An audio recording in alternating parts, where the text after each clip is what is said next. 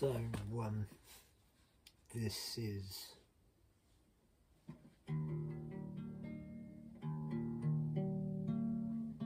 the bee's still drifting a bit. This is the hard rubbish guitar.